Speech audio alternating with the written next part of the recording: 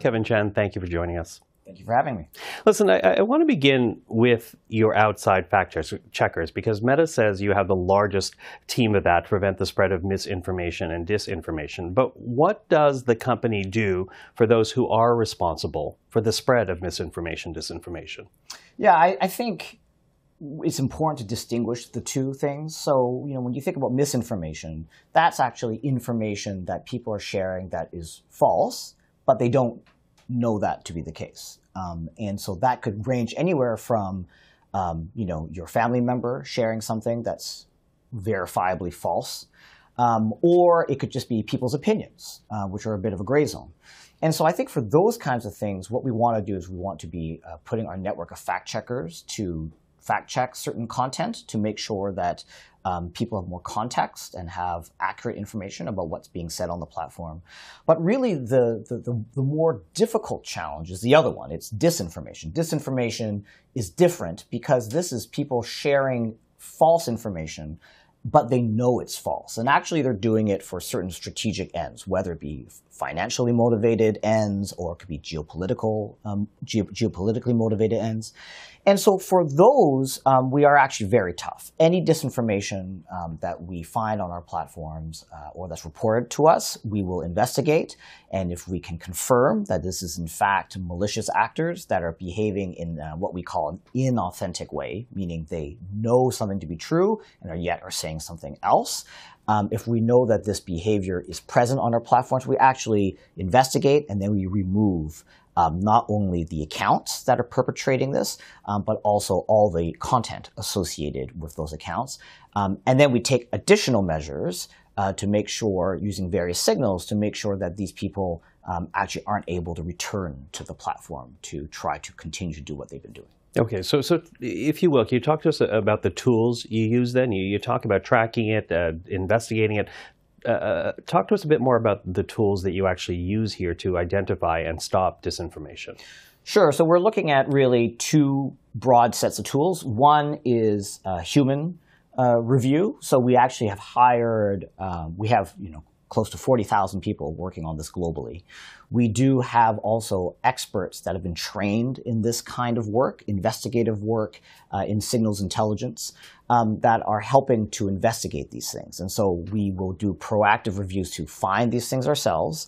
But like I said, we also have a team of experts that look at different networks around the world and try to map those networks to whether or not they have a presence on our platform, and then do that hard investigative work. So there's human review.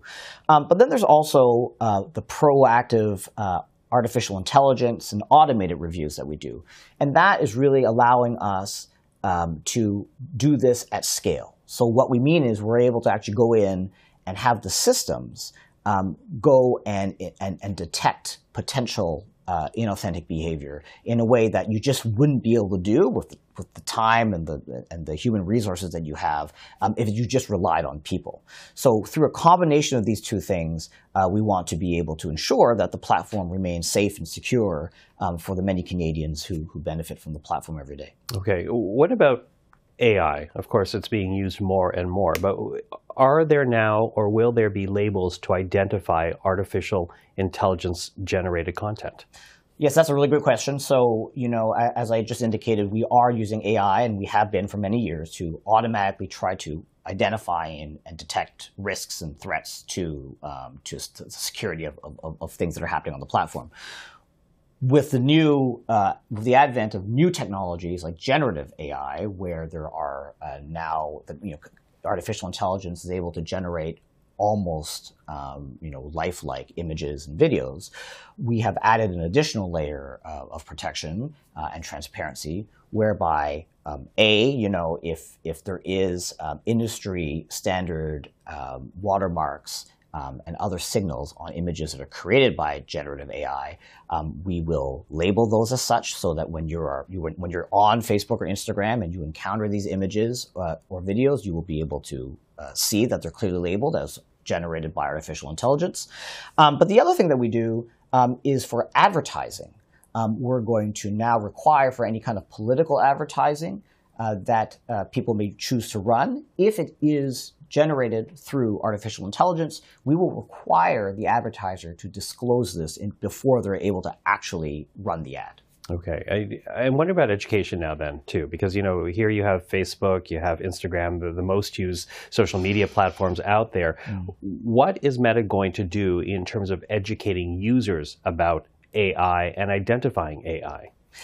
Again, very, very good question. I mean, I think there's two things. We obviously have a responsibility to be transparent and provide people with as much information as possible. And so again, some of the labeling work that we're going to do, where we try to auto-detect effectively the presence of Gen AI material, whether it be photos or videos, we will want to label those as such so people can see that.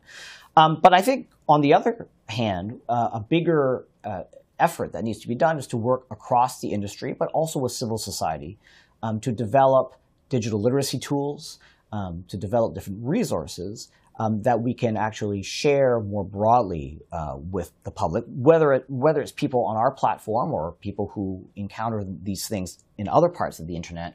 We do want to make sure that we get as much information to people as possible to be thinking about these things critically and to understand how to better identify content that's been made synthetically, but also, ideally, how to use these really great technologies for really positive use cases, how to augment the way they work, augment the way they learn, augment the way they interact with people.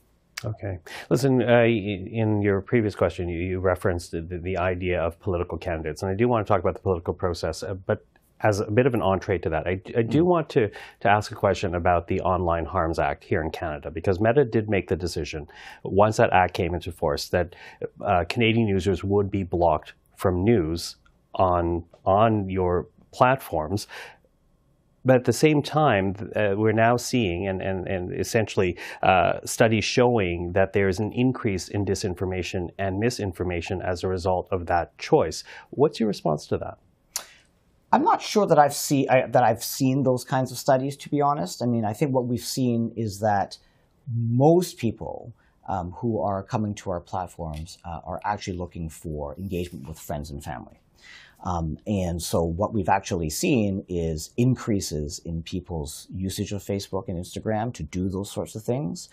I think that news content has been a vanishingly small piece of the Facebook content for many, many years now, something like south of 3%.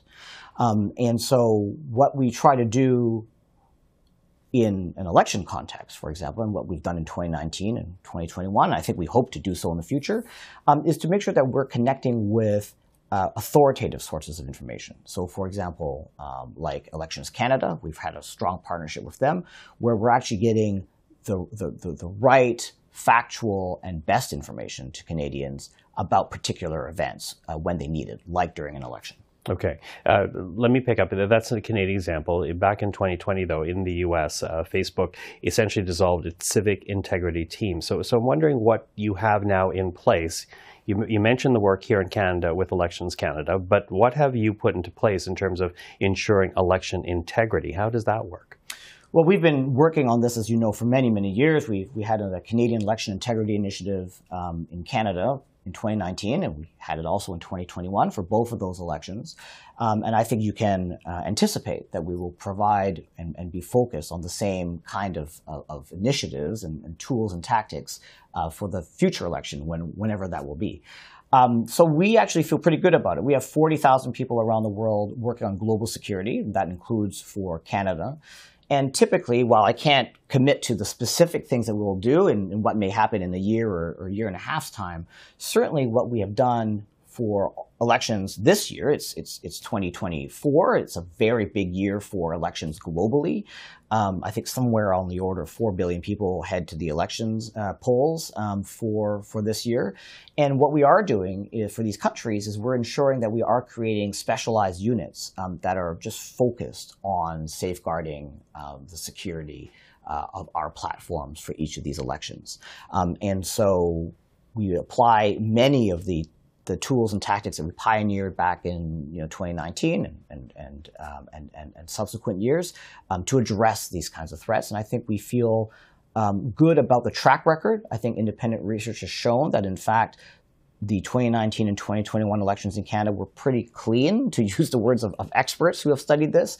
And so we're getting ready for a robust and very vigilant posture for the future. But I feel generally good because the track record and the independent verification of our track record has been pretty good in this regard. Okay, except, and if you know, respectfully, in the United States, Meta said that political speech is ineligible for fact checking, and that applies to photos, videos, other content created by candidates, essentially giving candidates carte blanche to put out what they will on your platforms. Why are politicians exempt from fact checking?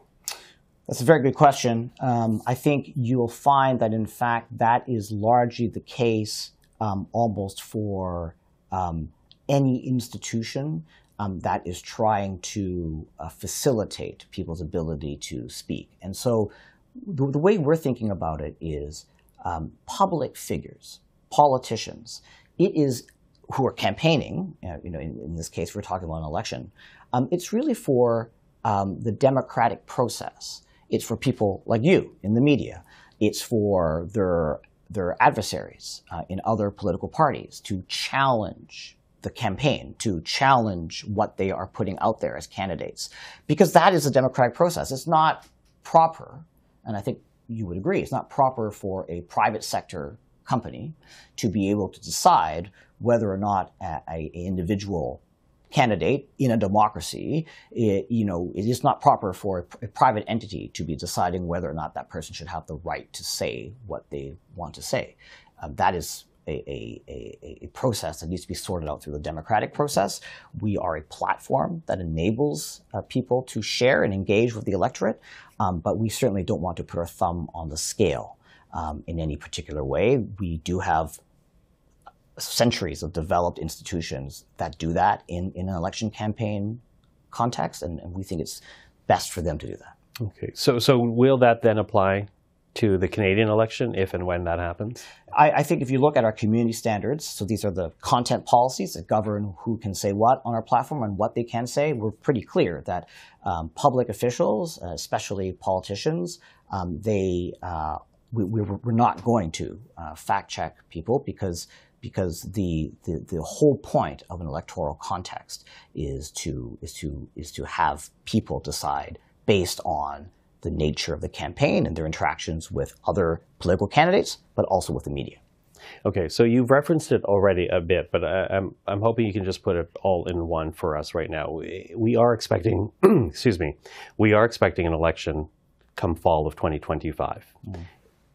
What is Meta already doing right now to put things into place to make sure that election is not influenced by disinformation on your platforms, especially since foreign interference is such a big matter here in Canada right now?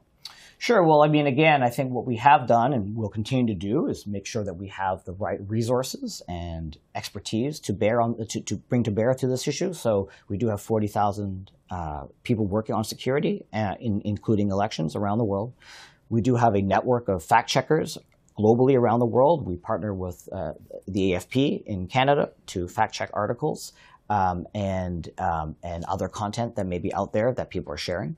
But we also are going to be partnering with various organizations around the country. Now, again, we're a bit far away from the election per se, so I'm not at liberty to share the specifics of what we're planning to do. But in the past, we've worked with civil society groups.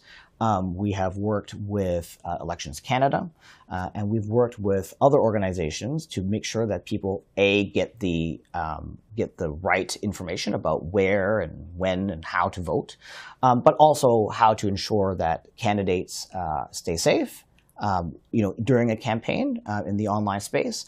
And also making sure that people have certain resources and tools to be able to read and understand and engage with content in a digitally literate manner. So we are doing all those things, and we have done them. And again, the track record for the last two elections, 2019 and 2021, confirmed by independent experts, has been actually quite good. And so we will continue the work. We're not certainly sitting on our laurels. We will remain vigilant, but But we feel that we have a very good handle on how to address this challenge. And so we look forward to working with all of Canadians and all of the public institutions out there to address it when the next election is called. Kevin Chen, thank you for the time. Thank you so much.